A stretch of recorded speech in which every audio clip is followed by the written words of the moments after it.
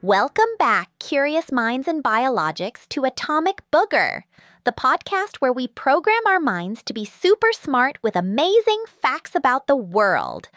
I'm your fully human brainiac host, Atom. And I'm your fully dragon sidekick, Booger. Today, we're zooming into a world of whirring gears, blinking lights, and super cool circuits. That's right, Booger. Today, we're talking all about robots, from fiction to reality. Get ready to discover everything from what robots are to their incredible history, how they've inspired our favorite stories, and how they're making a real difference in our lives. Ooh, I hope we get to meet some robots that can bring me a sandwich. Think bigger, Booger. Think bigger. Okay, then I hope the robot brings me a really, really big sandwich. Ugh, Booger. This is Atomic Booger!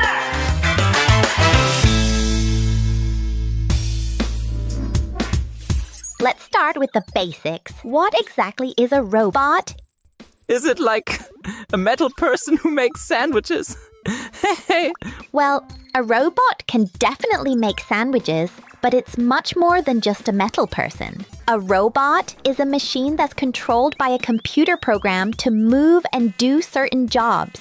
These jobs can be super simple, like roaming around the house, vacuuming floors, or incredibly complicated, like traveling to and exploring different planets, just like NASA's Mars exploration robots. Wow, so they're like superpowered helpers. What about those robots that look just like us? You're talking about humanoid robots.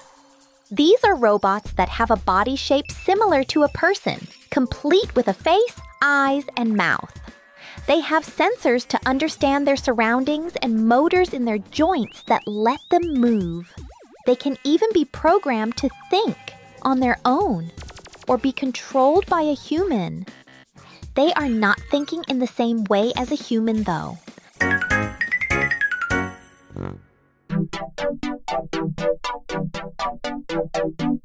I bet humans only started building robots recently, right? Like, after they invented video games. You'd think so, Booger. But humans have actually been building robots for centuries? That means hundreds of years. Many people believe the first robot was created over 2,000 years ago in ancient Greece. That must mean they had sandwiches back then. A man named Archytas had built a bird-like machine propelled by steam that could actually fly. Wow! A steam-powered flying bird robot. That's ancient awesome. And centuries later, in 1495, Leonardo da Vinci even drew plans for a robotic man-shaped machine. But the word robot itself is much newer. It was actually first mentioned in a play called R.U.R., or Rossum's Universal Robots, by a Czech writer named Karel Čapek in the year 1920. The word robot came from the Czech word robota, which means forced labor. Forced labor? That sounds like when I have to clean my scales. What was the first humanoid robot? Oh, was it sparkly? The first humanoid robot to really capture attention was named Electro, built by a company called Westinghouse in 1939 for the World's Fair. Electro was 7 feet tall, could speak about 700 words, and could even smoke cigarettes and blow up balloons. No sandwiches. Doesn't seem that useful. It was actually pretty amazing at the time. Now, speaking of robots and adventure, let me tell you an inspirational story about a very special little robot named Clink. Ooh, a story. I love stories. And that's a good name. Clink. Clink was a tiny robot, no bigger than your fist, with a shiny silver body and 2 large earnest blue optical sensors for eyes. He was built to organize, but Clink was, well, a bit clumsy. His main job was to tidy a young inventor's workshop, which was always a whirlwind of wires, gears, and forgotten blueprints. Go, Clink! Clink would zip around on his small wheels, often bumping into things and sending small parts scattering with a comical bonk or clatter. Sounds like me. He had a programming goal: help the inventor. One blustery afternoon, the inventor was frantically searching for a crucial microchip, muttering about a big science fair deadline.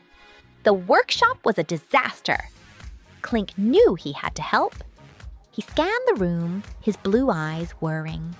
The microchip was on a shelf, high above his reach, nestled amongst a pile of old comic books.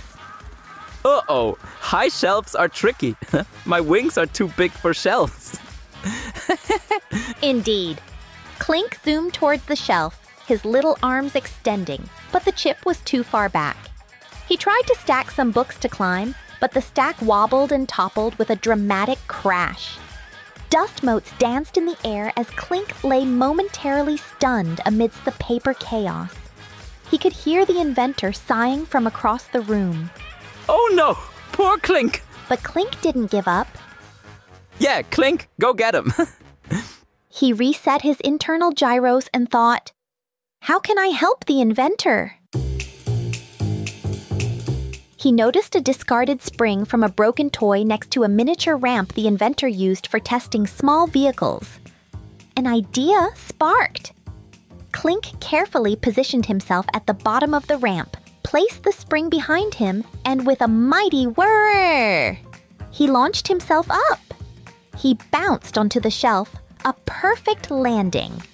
But the microchip was still just out of reach, stuck under a particularly large comic. So close!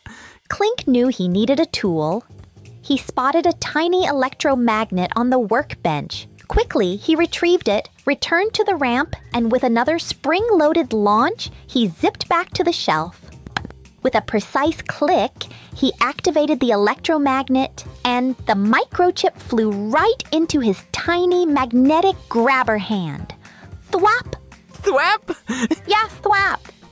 He carefully made his way back down, carrying the precious chip. The inventor, who had been watching, gasped in surprise and relief.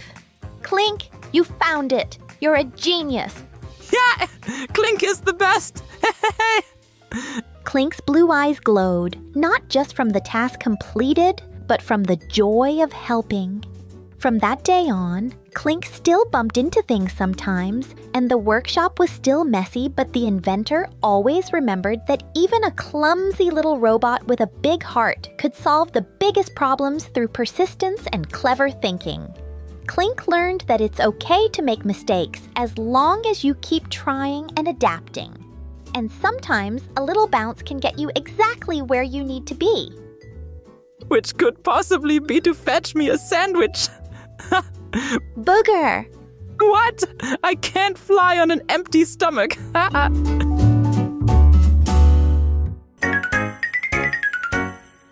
Adam, that story was awesome. It makes me want to tell a joke. Why didn't the robot go to the doctor? I don't know, Booger. Why? Because he had a virus, like a computer virus. That joke made me sick. Let's see you do better. Okay, my turn. What do you call a robot that always takes the longest route? A meandering machine? A roomba. Like a Roomba, but it roams. Like your sense of humor. Knock, knock. Who's there? Robot. Robot who? Robot, you glad we're talking about robots? To everyone listening to this episode, I'd like to apologize for the horrible jokes. But hey, we're only human. Or dragon. Robots aren't just for jokes, though. They're also super important in our culture. Think about movies and TV shows. In the classic film Metropolis from way back in 1927, there was the Maria impersonator, who was the first robot ever shown on film. And Star Wars has R2-D2 and C-3PO. They're famous. Exactly.